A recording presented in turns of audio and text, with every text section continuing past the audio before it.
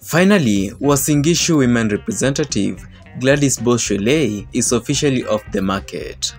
The vocal politician tied the knot on 7th August 2023 with her Mzungu man Neil Horn.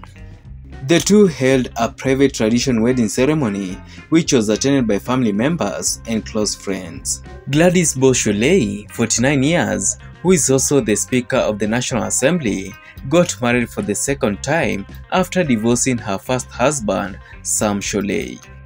The two have been together for 3 years. The politician first introduced Dr. Horn on social media in January 2020, just weeks after ending her marriage with Sam.